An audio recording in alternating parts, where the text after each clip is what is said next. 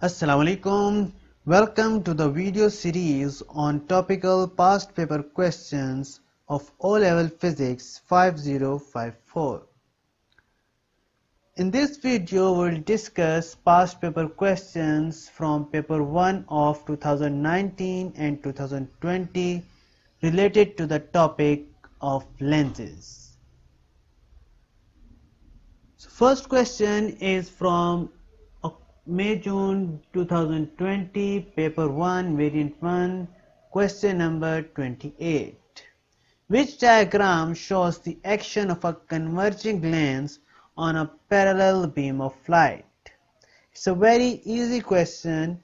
Please pause the video and choose the best option. Okay, so a converging lens is a lens which converges the light rays.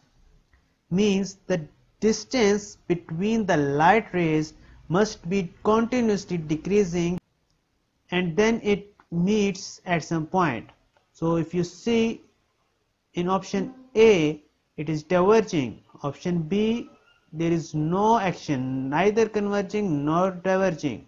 Option C, it is some strange behavior, and option D, the light rays are converging and meeting at this point. So option D is the right answer. Okay, next question is question number 33 from May-June 2020, paper 1, variant 2. A converging glass lens is used to produce a virtual magnified image. Which ray diagram shows the rays passing through the converging lens? Virtual and magnified image. Okay, through converging lens. These are the keywords, and using these keywords you have to find the answer. Pause the video and select the answer. Okay, so we are talking about converging lens. A and C are not converging lens, these are diverging lens. Then we have to see virtual and magnified image. In case of B, here will be the image. It is magnified image, but it is not virtual image. Whereas in case of D, these two rays will be traced back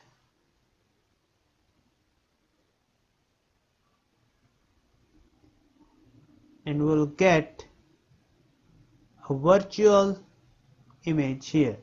So option D is the right answer. Okay, so question number 29 from October-November 2020, paper 1, variant 1. A parallel beam of light is incident on a thin converging lens. F is the focal point of the lens. Which ray diagram shows the light after it has passed through the lens? Please pause the video, think about it and choose the right option, and then resume the video to see whether you are right or wrong. Okay, when parallel rays are incident on a convex lens, on a converging lens, they are converged to a point at focal plane. If you see option A, they are not converging at any point. A cannot be the answer. Option B, the rays are being converged at a point, but this point is not on the focal plane, so B also cannot be the answer. Now option C, the rays after converging meet at a point at focal plane. Okay, so this is the right option. Let's see D as well. In option D, the rays are meeting at focal point. Now, when the parallel rays are not parallel to the principal axis, they do not meet at the focal point. They meet at a point which is at focal plane, but that point is not the focal point. So option D is also not the right answer. Another problem in option D is that this ray, when it passes from the optical center, it becomes parallel to the principal axis. It should go straight like this. So our answer is option C. Okay, next question is from May-June 2019, paper 1, variant 1, question number 25. A parallel beam of light is incident on a thin diverging lens. The focal length of the lens is FL. This distance, as shown in the diagram, which ray diagram shows the beam after it has passed through the lens. Let's see options one by one. It is a diverging lens, but in option A the rays are being converged. A cannot be the answer.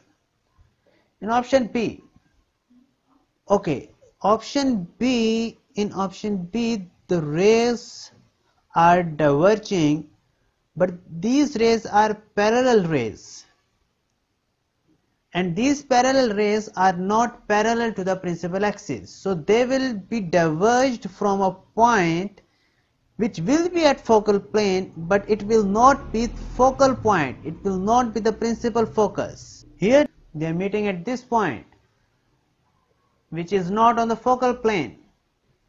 Another problem with option B is that this ray which is passing from the principal focus is not going straight, it should be like this. Option B is also not the right answer. Okay, let's see option C. Option C seems the right option because if we trace back, these two rays are meeting at a point which is on focal plane. Let's eliminate option D as well. Here you can see that the two rays are being met at focal plane, but the problem is that this ray which is passing from the principal focus is being deviated, and it becomes straight parallel to the principal axis. It should go like that, like this, straight. So D also has some problem and C is the right answer. Okay, next question is from May-June 2019, paper 1, variant 2, question number 27.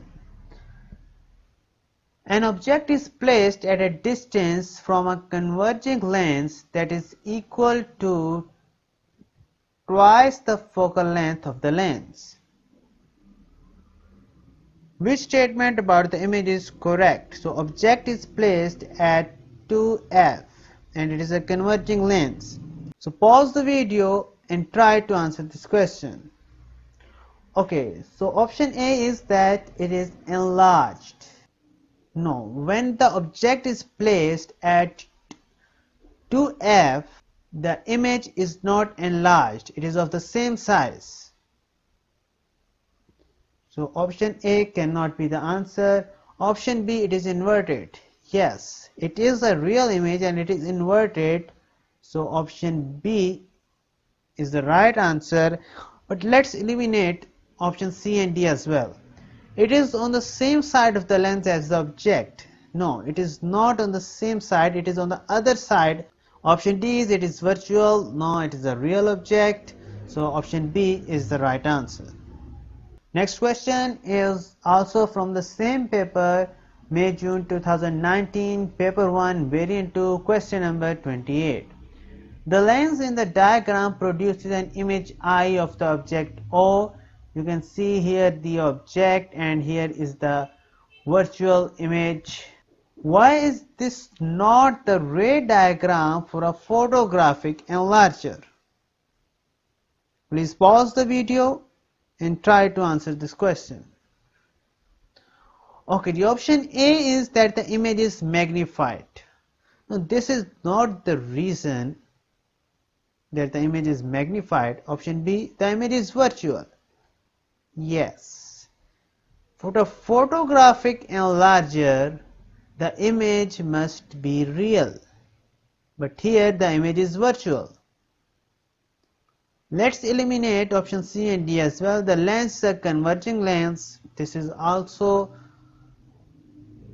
not the right thing, and option D, the lens is too thin.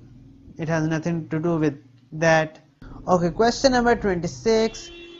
An object is placed in front of a converging lens of focal length 4 cm. The height of the image is 6 cm.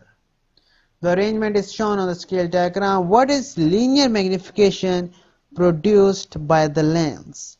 Linear magnification is the size of image or the height of image to the height of object.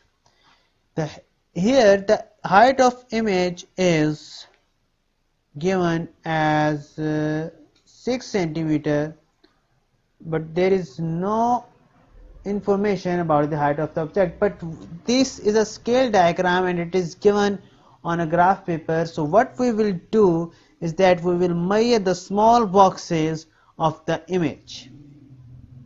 1, 2, 3,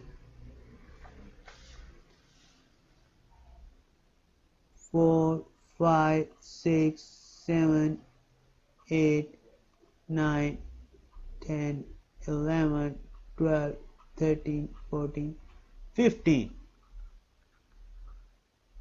And then we will measure height of the object. We will measure the small boxes 1, 2, 3, 4, 5, 6, 7, and it is 7.5. So it is 2. Option C.